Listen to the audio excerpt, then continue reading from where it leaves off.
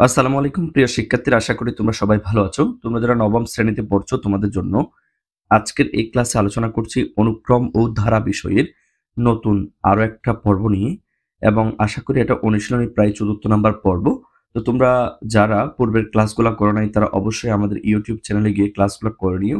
আমরা মূলত আজকের এই ক্লাসে এই 58 পৃষ্ঠার 7 নাম্বার থেকে শুরু করব। তো আমাদের চ্যানেলের লিঙ্ক আশা করি তোমরা জানো, এবং আমাদের নামটা হচ্ছে আরফাত একাডেমি, এবং এখানে নতুন হয়ে থাকলে তোমরা অবশ্যই চ্যানেলটি সাবস্ক্রাইব করে রাখবে। আর ভিডিওগুলো দেখে অবশ্যই কমেন্ট সেকশনে জানিয়ে দিও তোমাদের ভিডিওগুলো কেমন লেগেছে, এবং তোমরা কোন স্কুল থেকে আমাদের এই ক্লাসগুলো করছো সেটা একটু মেনশন করে দিও। আর এই ক্লাসের সমস্ত নোটসগুলো তোমরা আমাদের এই গ্রুপটিতে সাবমিট করবা। এখানে তোমরা তোমাদের প্রয়োজন মতো নোটস পেয়ে যাবা। এখানে চাইলে প্রশ্ন করতে পারো, নোট শেয়ার করতে পারো। আর যদি তোমরা ফেসবুক পেজ থেকে আমাদের এই ভিডিওগুলো দেখো, অবশ্যই ফেসবুক পেজে লাইক এবং ফলো দিয়ে ভিডিওগুলো নিজেদের টাইমলাইনে শেয়ার করে দিবা, যাতে প্রয়োজনের মুহূর্তে তোমরা পেয়ে যাও।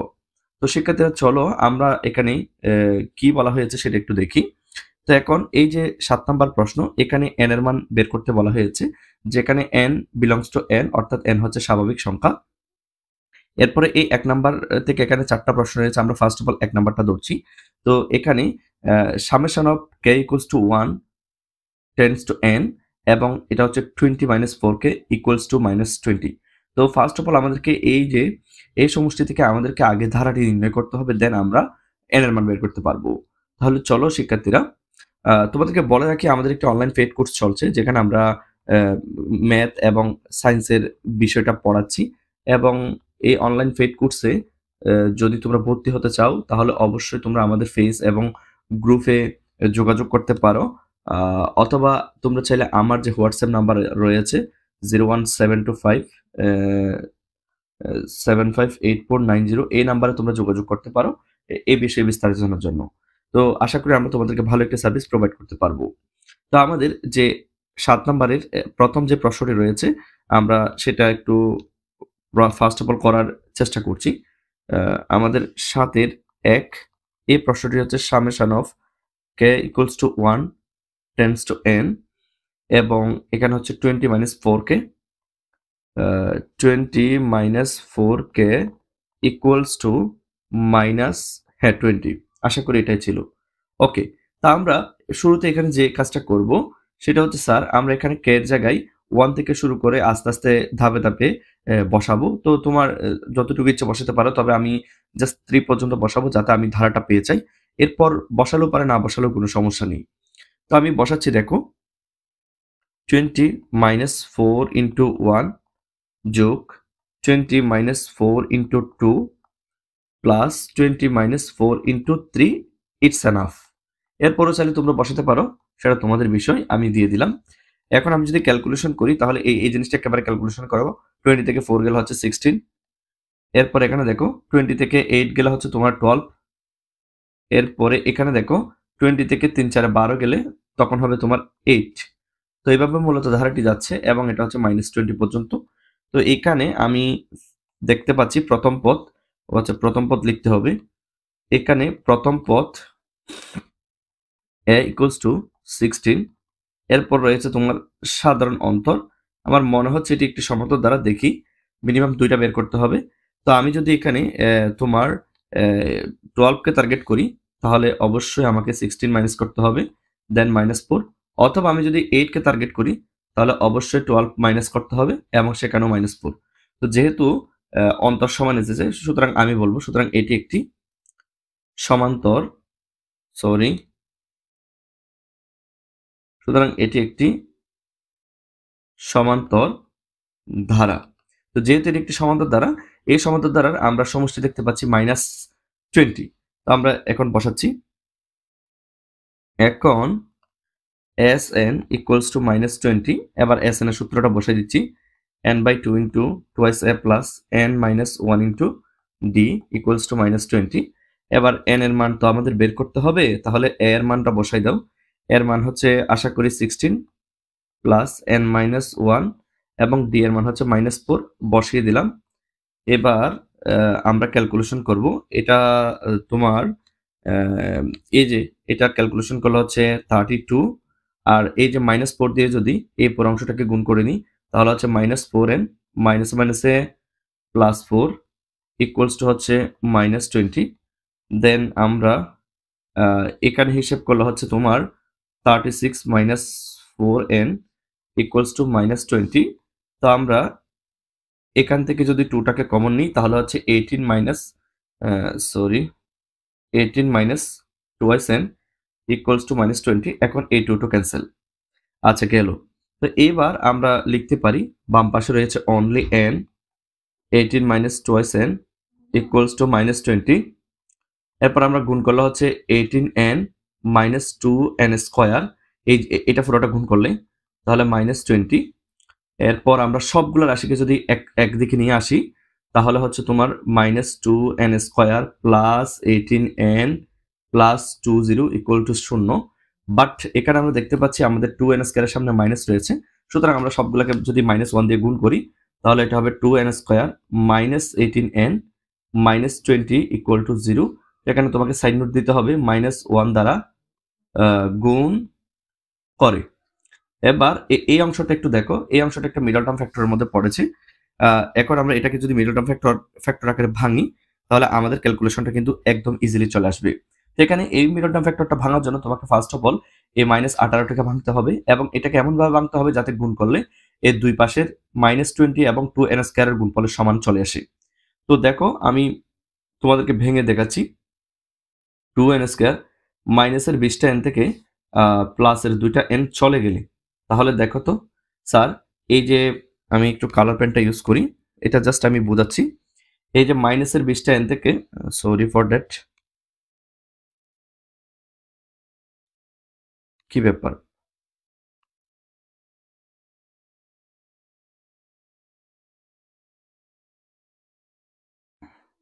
আচ্ছা এই মাইনাসের 20টা n থেকে প্লাসের 2টা n চলে গেলে তাহলে হচ্ছে তোমাদের মাইনাসের 18n। এবার এই দুটাকে গুণ করলে হচ্ছে -20 দুগুণ 40 n স্কোয়ার। এবার দুই পাশেরটা গুণ করে দেখো -20 এবং এই যে 2n স্কোয়ার গুণ করলে -40 n স্কোয়ার, অর্থাৎ এই দুই পাশের দুইটার গুণফলের সমান হচ্ছে মধ্যখানের দুইটার গুণফল।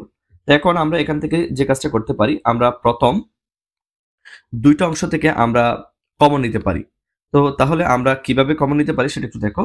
এই দুটো অংশ থেকে যদি আমরা কমন নেওয়ার চেষ্টা করি তাহলে এখানে অবভিয়াসলি 2n কমন যাচ্ছে, 2n কমন গেলে হবে n-10 এবং পরবর্তী এই অংশ থেকে যদি আমরা হিসেব করি তাহলে এখান থেকে +2 কমন যাচ্ছে, তাহলে হবে n-10। এবার আমরা এই n-10 উভয় দিকে পাচ্ছি, তাহলে আমরা একটা কমন নিতে পারি। তাহলে আমরা একটা কমন নিলাম n-10, আর সেখানে বাকি আছে কি কি, আর আমি বাকি দেখতে পাচ্ছি এই 2n আর এই হচ্ছে +2। তাহলে আমি লিখে দিলাম 2n + 2 ইকুয়াল টু 0।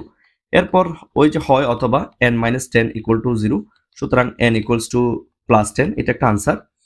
অথবা এই যে 2n + 2 ইকুয়াল টু 0, তো আমি যদি 2n এর মান বের করি তাহলে হবে -2। এখন যদি n এর মান বের করি তাহলে -2/2 অর্থাৎ হচ্ছে -1। এটা গ্রহণযোগ্য হবে না, কারণ আমরা জানি পদ সংখ্যা কখনো ঋণাত্মক হয় না। গ্রহণযোগ্য হবে না কারণ পদ সংখ্যা ঋণাত্মক বা ভগ্নাংশ হতে পারে না। তো আমরা এখানে ঋণাত্মক পেয়েছি, তাই ঋণাত্মক হতে পারে না, এতটুকু লিখে দিলে হবে। আচ্ছা গেল। এরপর আমরা যে 2 নাম্বারটা দেখতে পাচ্ছি এটা আমি ইজি, সেজন্য আমি তোমাদের জন্য করে রেখেছি। তো এখানে দেখো আমরা এখানেও সেম একই অবস্থা, আমরা কেয়ার মান 1 2 3 ইত্যাদি শুরু করে জাস্ট দ্বারাটি নির্ণয় করব, দেন আমরা সমষ্টি বের করব। তো এখানে আশা করি বুঝতে পেরেছো। আমি যদি কেয়ার মান 1 2 3 পর্যন্ত বসিয়েছি, তোমাদের যদি মনে হয় আরেকটু বেশি বসাবা তাহলে বসাতে পারো। তো আমি একটা ধারা পেয়ে গেলাম। এবার এই ধারার মধ্যে প্রথম পদ এটা, এবার 8 থেকে 5 বিয়োগ করলে 3, আবার 11 থেকে 8 বিয়োগ করলেও 3, সুতরাং অবভিয়াসলি এটি একটি সমান্তর ধারা। এবং এই সমান্তর ধারার ক্ষেত্রে আমাদের এখানে সমষ্টির মান দেওয়া আছে 1105।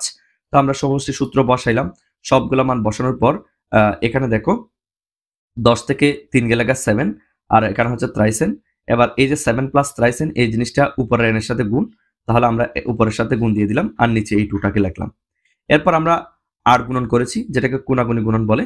তো 7n + 3n স্কয়ার, এটার সাথে নিচের এখানে একটা 1 আছে, এই 1টা গুণ হয়ে গেল, আর 2 এর সাথে এই 1105 গুণ হলো হচ্ছে 2210।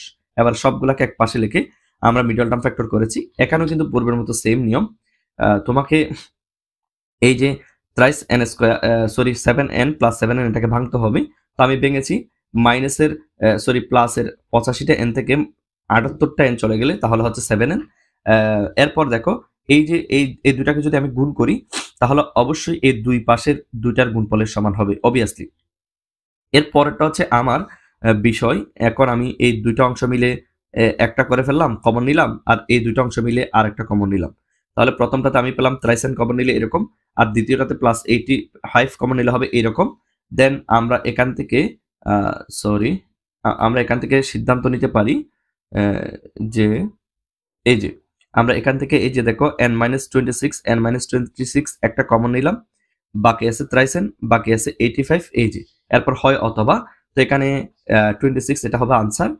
এখানে ঋণাত্মক বা নেগেটিভ হতে পারে না, ঋণাত্মক বা ভগ্নাংশ হতে পারে না পদ সংখ্যা, সুতরাং এটা গ্রহণযোগ্য হবে না। এবার আমরা এই 3 নাম্বার প্রশ্নটা শুরু করছি। এই 3 নাম্বার প্রশ্নটা একটু দেখো, এখানে দেখে মনে হচ্ছে এটা একটা গুণোত্তর দ্বারা হবে, কারণ এখানে যেহেতু পাওয়ারের মধ্যে k-1 রয়েছে। তো সুতরাং আমরা এই প্রশ্নটা একটু সলভ করার চেষ্টা করি। তো আমরা লিখলাম এটা হচ্ছে তোমার 3 নাম্বার, এবং এখানে summation k = 1 tends to n এবং -8 0.5 whole to the power k-1 equals to -255 divided by 16। তো আমরা একটা কাজ করব, এখানে ফার্স্ট অফ অল k এর মধ্যে 1 2 3 বসাইয়া আগে ধারাটি বের করে ফেলবো, দেন বাকিটা। তো আমি বসাচ্ছি -8 ইন্টু 0.5 1 -1 প্লাস -8 ইন্টু 0.5, এটা হবে 2 -1, এরপর একটা হচ্ছে -8 ইন্টু 0.5, এটা হবে স্যার 3 -1। তো এভাবেই মূলত আমাদের এই ধারাটি যাবে, এবং আমাদের সর্বশেষ রেজাল্ট হচ্ছে 255 ডিভাইডেড বাই তোমার 16। আমরা তোমাদের জন্য আরেকটা ফাইল ওপেন করে রাখি যাতে সময় নষ্ট না হয়। ওকে, ডান। এরপর আমরা এখানে তোমাদের যদি একটু ক্যালকুলেট করে দেখাই, এই অংশের মধ্যে স্যার এই অংশটা ক্যালকুলেট করলে আমরা পাচ্ছি সেটা হচ্ছে স্যার -8। সেকেন্ড অংশটাকে যদি ক্যালকুলেট করি তাহলে এই সেকেন্ড অংশটা ইকুয়ালস টু হবে -4, থার্ড অংশটা হচ্ছে -2, এভাবে যাবে, এবং আমার সর্বশেষ রেজাল্ট হচ্ছে -255 ডিভাইডেড বাই 16। তো এখন আসো স্যার এই জিনিসগুলো কিভাবে এসেছে আমরা জাস্ট এখন একটা একটা বোঝার ট্রাই করি।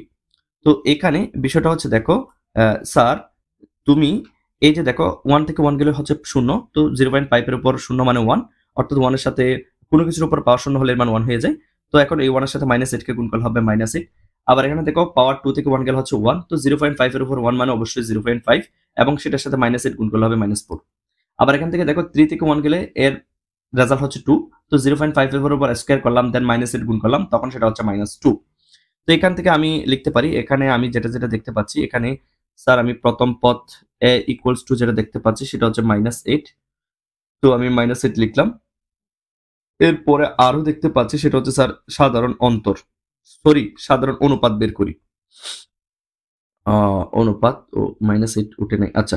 তো অনুপাত r ইকুয়ালস টু, যদি আমি এখানে যদি আমি এই -4 কে টার্গেট করি তাহলে অবশ্যই -8 দিয়ে ভাগ করতে হবে, তাহলে হাফ, অথবা আমি -2 কে টার্গেট করলে এর আগের -4 দিয়ে ভাগ করতে হবে, তাও হাফ।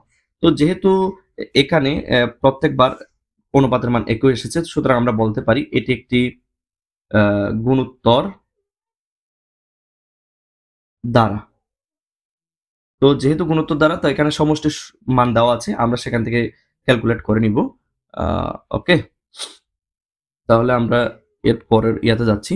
এখন Sn এর মানটা হচ্ছে -255 ডিভাইডেড বাই 16। এবার সূত্র বসে দিলাম a into r to the power n -1 divided by r -1। এবার জাস্ট সবগুলো মান বসাই দাও, a r এর মান সবগুলো বসাই দাও। তো আমরা a এর মান পেয়েছিলাম -8, স্যার r এর মান পেয়েছিলাম হাফ, বসিয়ে দিলাম, সবগুলো বসিয়ে দিলাম, হাফ -1 এভরিথিং ওকে। এখন আমরা ক্যালকুলেশনে যাব। তো আমি শুরুতে বলবো তোমরা এই নিচের অংশটাকে হিসেব করে ফেলো। এই নিচের অংশটাকে যদি আমি হিসেব করে ফেলি, এটাকে যদি হিসেব করি তাহলে অবশ্যই -1/2 হবে, আর উপরে তো -8। এরপর দেখো এই এনটাকে আমি যদি এটার উপর হিসেব করে ফেলি তখন সেটা হবে 1/2 টু দি পাওয়ার n, আর -1 তো আছেই আগেরটা। এরপর -255 ডিভাইডেড বাই 16। এরপর একটা জিনিস মনে রাখতে পারো যে এখান থেকে মাইনাস মাইনাস মনে মনে ক্যান্সেল, তাহলে ক্যান্সেল হলে নিচের ভগ্নাংশটা এটা উল্টে যাবে, উল্টে গেলে 8 ইন্টু 1/2^n-1 গুণ 2/1 হবে। এরপর ডান পাশে -255/16 আছে। এরপরে হিসেব করলে হচ্ছে বামে 16 ইন্টু 1/2^n-1 ইকুয়াল টু 255/16। এরপর আমরা যদি একটু হিসাব করে দেখি, এই 16 এর নিচে মনে মনে 1 আছে, সুতরাং এটাকে পক্ষান্তর যদি করি আর কি, তখন ওই ভগ্নাংশটা উল্টে যাবে। তো উল্টে গেলে কি হবে, -255/16 গুণ 1/16 হবে। এরপর আমরা যদি ক্যান্সেল করি তখন আমাদের রেজাল্টটি আসবে, উপরে হচ্ছে -255 আর নিচে এই 16 গুণ করলে হচ্ছে 256।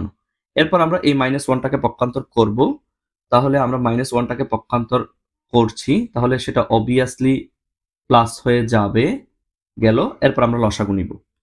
তো আমরা 1/2n, এখান থেকে আমরা 256কে লসাগু নিলে -255 প্লাস 256 হওয়ার কথা।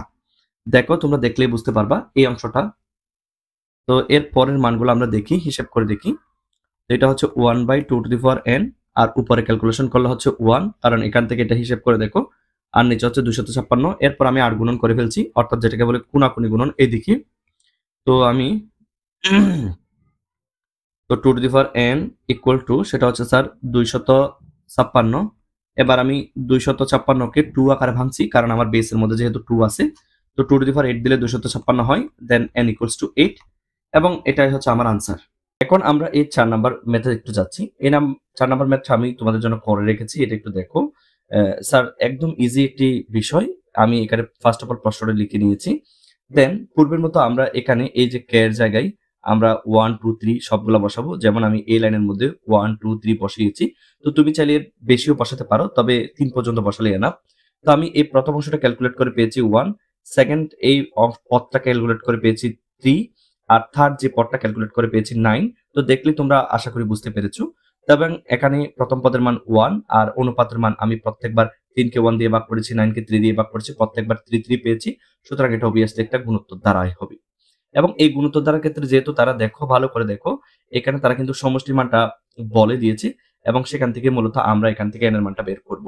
তো আমরা সমষ্টির সূত্র বসিয়েছি, দেন a এবং r এর মান বসানোর পর ক্যালকুলেট করে যখন আমি এখানে 8 গুণন করে দিয়েছি, 8 গুণন করার পর ভালো করে দেখো, এই যে এটার সাথে 2 গুণ হয়ে 6560 হয়েছে। পরবর্তীতে -1টাকে পক্ষান্তর করে ফেলেছি, যোগ করলে হচ্ছে 6561। এখন এই 6561 কে 3 আকারে ভাঙতে হবে, কারণ আমার বাম দিকে 3 বেস রয়েছে সেজন্য। এখন 3 এর উপর 8 দিলে 6561 চলে আসে। এখন মনে মনে 3 3 ক্যান্সেল, n ইকুয়ালস টু 8, এবং এটা হচ্ছে আমার আনসার। তো আশা করি সম্পূর্ণ ক্লাসটি তোমরা বুঝতে পেরেছো। তো তোমাদেরকে আবারও বলছি, তোমরা চাইলে আমাদের অনলাইন পেইড কোর্সটি করতে পারো। এখানে আমরা ম্যাথ এবং বিজ্ঞানটা পড়াচ্ছি। বিস্তারিত জানার জন্য তোমরা অবশ্যই এই হোয়াটসঅ্যাপ নম্বরে যোগাযোগ করবা, অথবা আমাদের ফেসবুক পেজ এবং গ্রুপ এবং ইউটিউব চ্যানেলের কমিউনিটি পোস্টে সবগুলো বিজ্ঞপ্তি আকারে দেওয়া আছে। তোমরা অবশ্যই সবগুলো লিংক ভিডিও ডেসক্রিপশন বক্সে পেয়ে যাবে। সেক্ষেত্রে পরবর্তী ক্লাসে আমরা এই 8 নাম্বার থেকে শুরু করব। সুতরাং তোমরা অবশ্যই আমাদের সাথে থাকবে। ভালো থেকো, সুস্থ থেকো। ধন্যবাদ। খোদা হাফেজ।